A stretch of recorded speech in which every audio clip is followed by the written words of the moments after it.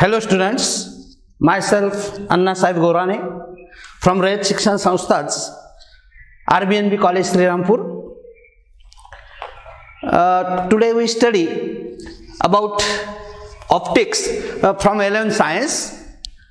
In previous lectures you have studied about optics, reflection, refraction, reflection at a single spherical surface, and also optical fiber, total internal reflection, prism formula, and you also know about a prism.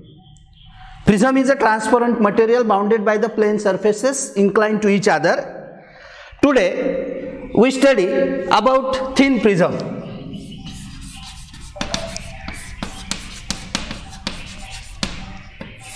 So what is thin prism? Thin prism is a prism having a small refracting angle. A prism having small refracting angle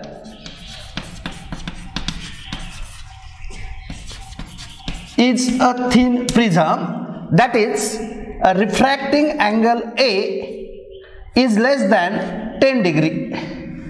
Suppose this is a prism ABC. This A is a refracting angle. We know BC is the base of the prism. If refracting angle is less than 10 degree, the prism is called as thin prism. And for such prism, if angle of incidence is small, the incident ray is deviated towards the base, and if angle of incidence is also small, other angles are also small. And if angles are small and if they are in radian, we write sin theta. If theta is the angle and angle is small, then sin theta is nearly equal to theta. We also know for the prism, suppose this is incident ray, refracted ray, and this is the emergent ray. These are the normals at the two faces. This is angle of incidence, angle of refraction at the first face, angle of refraction at the second face, and this is angle of emergence. If angle is small, sin theta is nearly equal to theta, we know. So for this face, this I is angle of incidence and R1 is angle of refraction. We write refractive index as sin I upon sin R1. Refractive index as sin I upon sin R1. And if these angles are small, sin I is nearly equal to I. Sin R1 is nearly equal to R1. And hence we write this I is equal to n R1. Very simple part. I is equal to n R1. If we consider this second refracting surface, if the direction of this ray of light is reversed, suppose ray is traveling along this direction, moves along this, and then again emergent ray will be here, this E will be I, that is the angle of incidence, and this is the angle of refraction, and in this case we write this equation as n is equal to sin I, but instead of I, if ray travels like this E will be I, so sin E upon sin R2.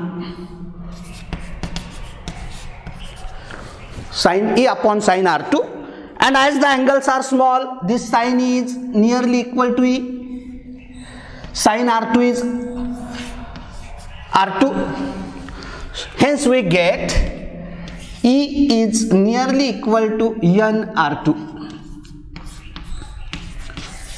E is equal to n into R2. But we know A plus delta is equal to I plus E for the prism. We already derived the same relation. Substitute these values of I and E here. We write A plus delta is equal to n R1 plus This is nR2. A plus delta, take n as common, R1 plus R2. A plus delta is equal to n in bracket R1 plus R2. But we also know in the previous lecture, this R1 plus R2 is nothing but a refracting angle A. Hence we write A plus delta is equal to n into A, or this delta is equal to NA minus A. Again take A as a common, we write delta as A n minus 1. This is very important relation for a deviation through a thin prism. That is the prism having a small refracting angle less than 10 degree. Delta is the angle of deviation, A is the refracting angle, n is the refractive index of the prism. As this A and n are constant for a given prism, for thin prism, as this A and n are constant, angle of deviation is constant. Angle of deviation is constant. As this refractive index, refracting angle are constant, angle of deviation is constant, and it is independent of angle of incidence. There is no term I. Angle of deviation is independent on angle of incidence. So what is the question based on this article? What is the thin prism? Derive the formula for angle of deviation of thin prism. It means derive up to this step. Delta is equal to A n minus 1. Or another question may be like this. Show that in thin prism, for small angle of incidence, angle of deviation is constant and it is independent of I.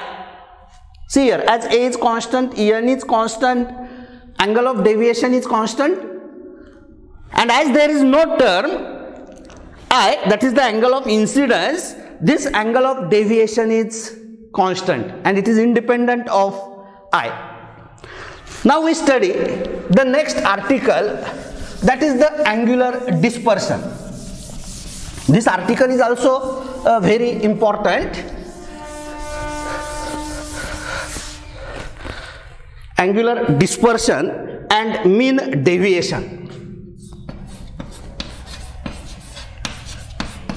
Angular dispersion and mean deviation.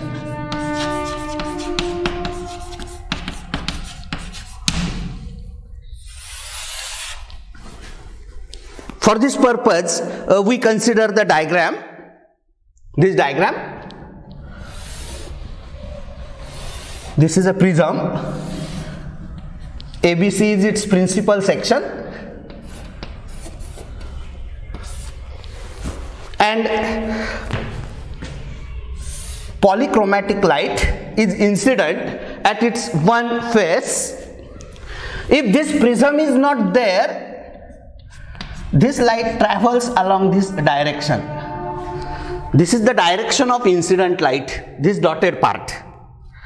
And at this point, the ray is refracted. Deviation for violet is maximum. Deviation for the violet color is maximum. And deviation for a red color is minimum.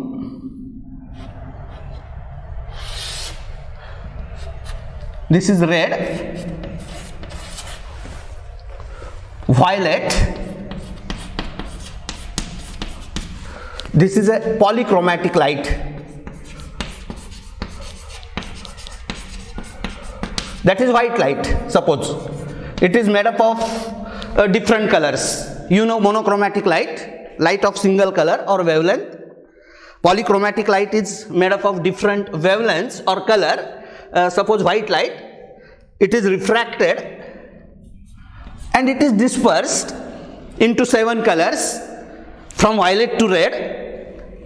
In between violet and red, there are 5 colors we know: violet, indigo, blue, green, yellow, orange and red.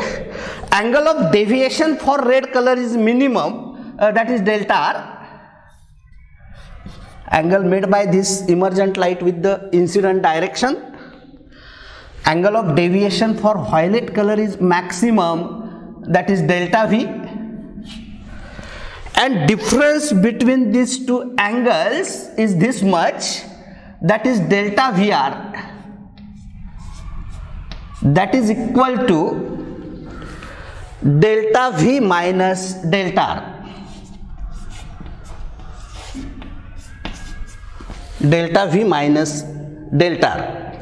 So this is the figure, and we see what is the angular dispersion. Polychromatic light is incident. The emergent light consists of individual colors. These individual colors are angularly separated, and then we see what is the angular dispersion. Angular dispersion, it is the angular separation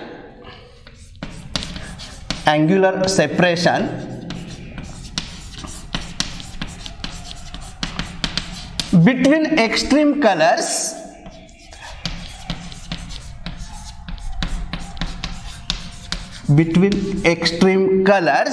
in the dispersed beam.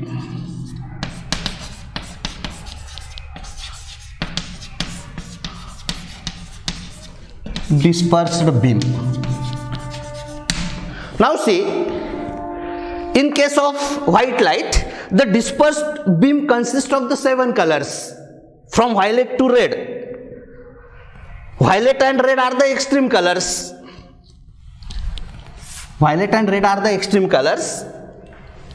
Deviation for violet is maximum, deviation for red is minimum, and the angular separation between the extreme colors is the angular dispersion. So difference between these two angles is delta VR, and that is delta V minus delta R. Hence angular dispersion here is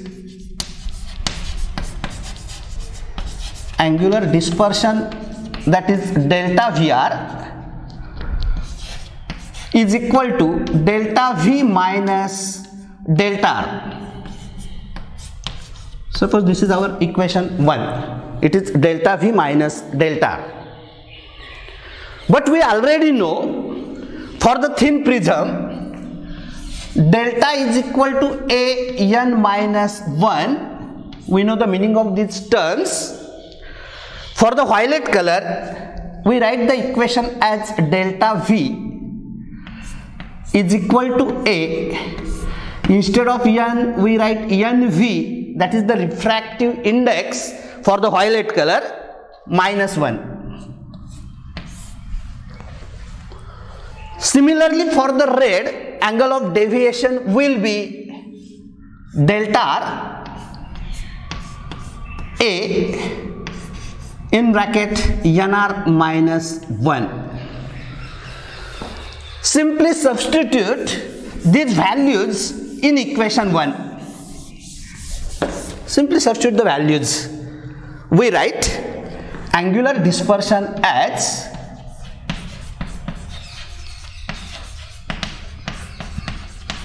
that is delta VR. Delta V is A in bracket nV minus 1 minus delta R, that is minus A nr minus 1. So this angular dispersion delta VR is A nV, simple multiplication, minus A nr minus that is plus A. that minus a plus a becomes 0. Remaining terms will be these two only. Take a as common. So this delta VR is a NV minus NR. This is nothing but angular dispersion for the extreme colors, that is violet and red. From this expression, it is clear that angular dispersion depends on first point, that is A, that is the refracting angle of the prism. It depends on refracting angle A of prism. Second point, it depends on this refractive index, and we know refractive index is a property of material of prism. Hence we say that it depends on material of prism.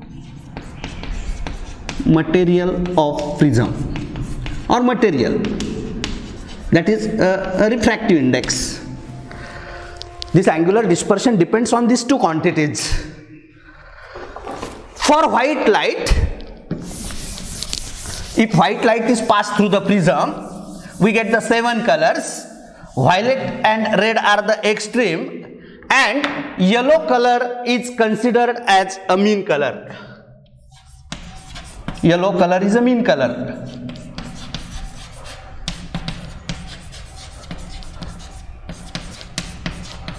And so deviation for this yellow color is mean of the extremes, that is delta V plus delta R upon 2. As yellow color is a mean color, the deviation for the yellow color delta Y is delta V plus delta R upon 2, and also delta Y is, as delta we know a n minus 1, we know the expression for delta, so delta Y will be a ny minus 1, and deviation for the mean color will be mean of the extreme 2, that is delta V plus delta R upon 2. So this is angular dispersion for the white light, a NV minus NR. Violet and red are the extreme colors. If the extreme colors are, suppose delta 1 and delta 2, if the extreme colors are delta 1 and delta 2, and suppose this delta 2 is greater than delta 1, delta 2 is greater than delta 1, then angular dispersion between these two colors will be,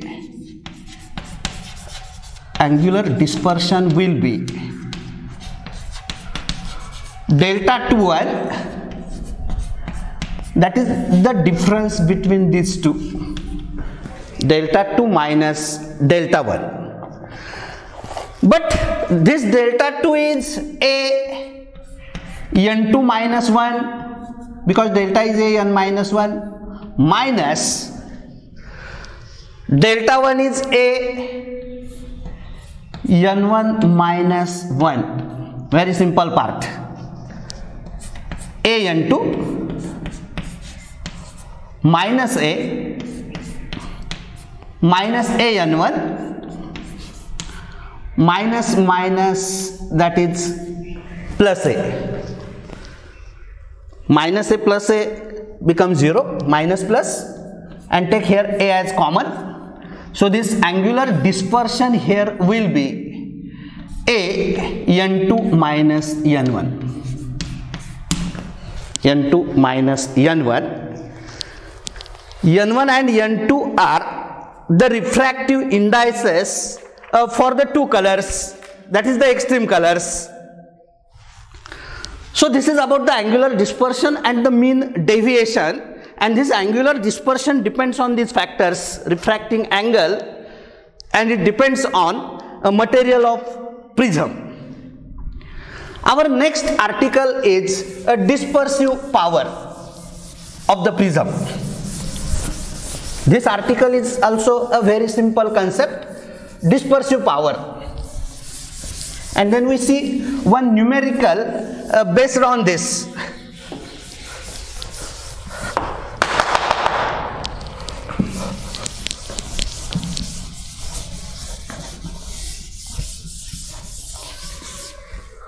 Dispersive power.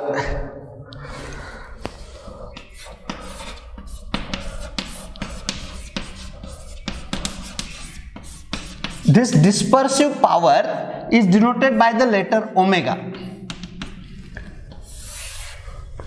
So what is the dispersive power?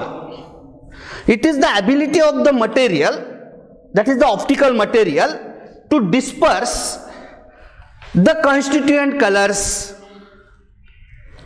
and it is measured for any two colors. It is the ability of that optical material, that may be glass, water, whatever it may be, to disperse the constituent colors, and this dispersive power is measured for the any two colors.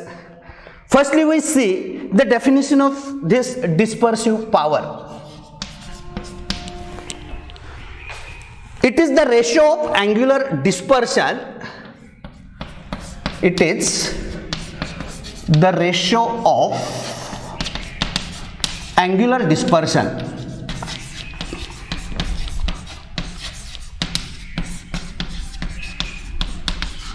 to the deviation, to the mean deviation for those colors. It is the ratio of angular dispersion to the mean deviation for those colors.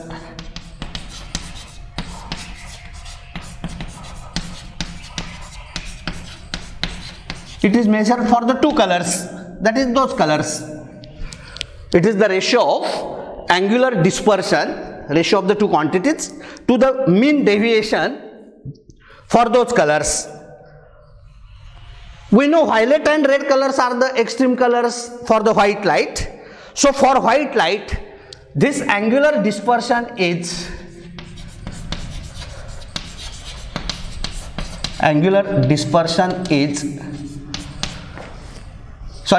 for the white light, this dispersive power is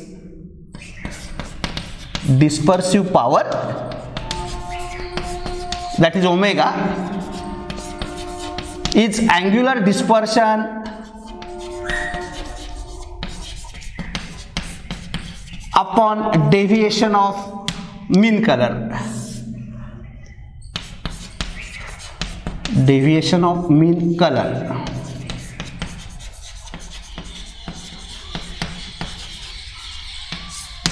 For the white light angular dispersion, we know delta V minus delta R.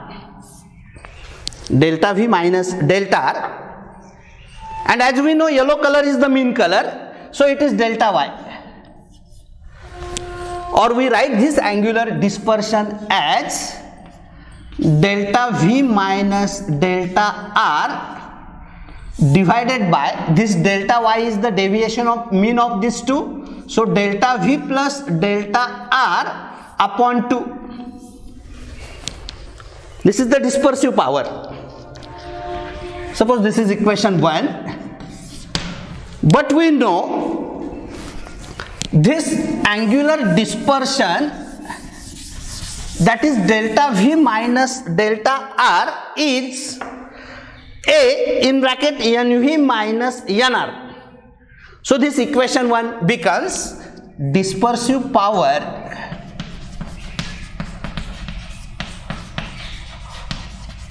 substitute the values in equation 1. This delta V minus delta R, we know it is A in bracket NV minus NR divided by this delta Y, we also know it is A in bracket NY minus 1. That A get cancelled and we get dispersive power as NV minus NR upon NY minus 1.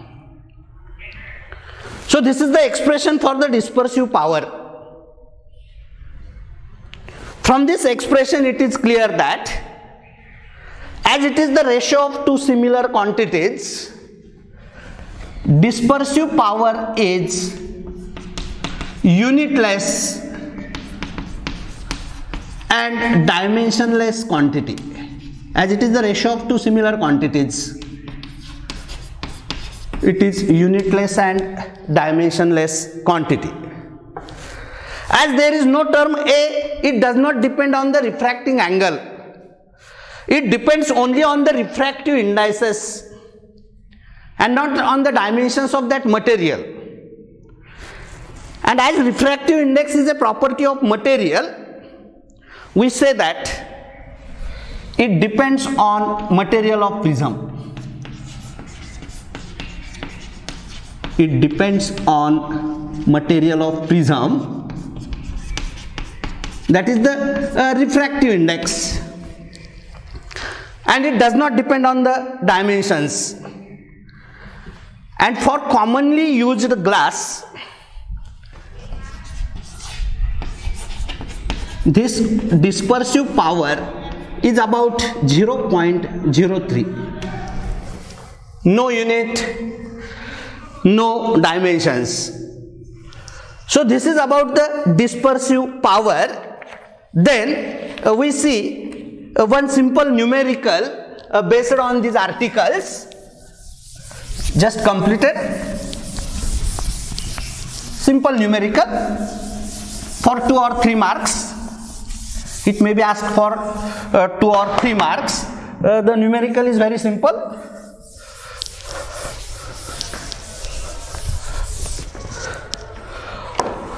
See here, from the given data set,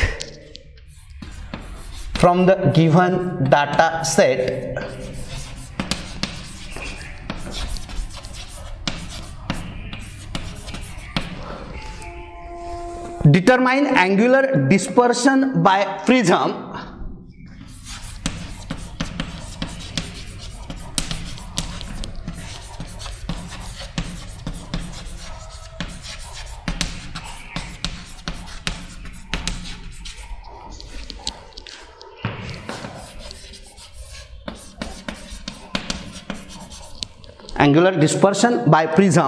and dispersive power of its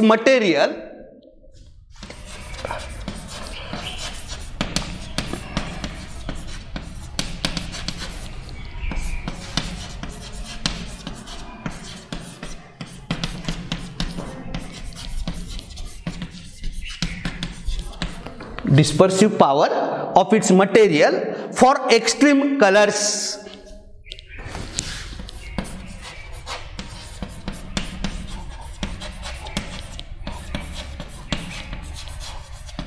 Extreme colors. Given refractive index for red is given, that is NR 1.62. Refractive index for violet is given 1.66, and angle of deviation for the red color is given, that is delta R, it is 3.1 degree. This is our given data. What we have to find? Firstly, we have to find angular dispersion.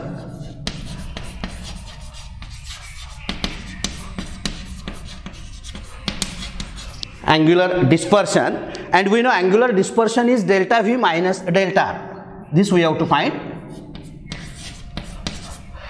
Then what second? We have to find a dispersive power.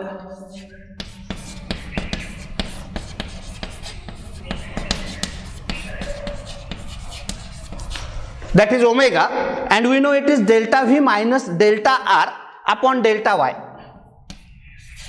Delta V minus delta R upon delta Y, or mean of these two, delta V plus delta R upon 2.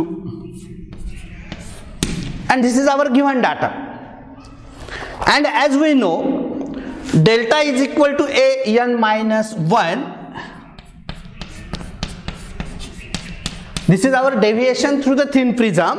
So this delta R is for the red color, it is A in bracket NR minus 1. Very simple formula, and hence this A will be delta R upon NR minus 1. But what is this delta R? This is 3.1. NR is 1.62 minus 1. 1.62 minus 1. So this will be 3.1 divided by 0.62. Simply shift this decimal point to 2 digits. This will be 310 upon, again shift this to 2 digits, 310 upon 62, and clearly, very simple, it is 5 degree. So we get the first intermediate answer, that is A is equal to 5 degree. That is the refracting angle. Very simple part, we get the refracting angle as 5 degree. Now we know similarly delta V is A NV minus 1. A we get, that is 5. NV is 1.66 minus 1, that is equal to 5 into 0.66. 5 multiplied by 0.66, that is 3.3 degree. That is 3.3 degree. So our next intermediate answer is delta V is 3.3 degree. Firstly we find these two answers and then we move towards our main problem, that is we find angular dispersion. Angular dispersion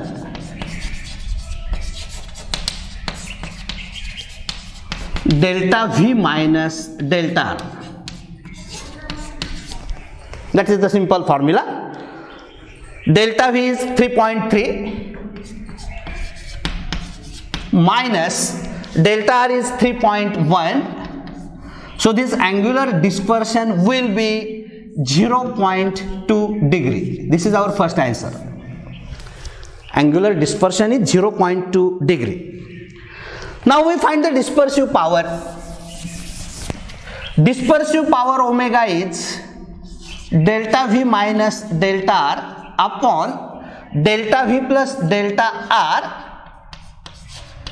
divided by 2. Substitute the values. 3.3 minus 3.1 divided by 3.3 plus 3.1 upon 2. This will be 0.2 upon this will be 6.4 upon 2, so it will be here multiplied. 0.2 into 2 upon 6.4. So next part will be 0.4 upon 6.4. Shift the decimal point to 1 digit. 4 upon 64. That is 1 upon 16. And by solving that 1 upon 16, we get dispersive power omega as 0.0625. No unit, as it is a ratio of two similar quantities. Okay, today we stop here. Thank you.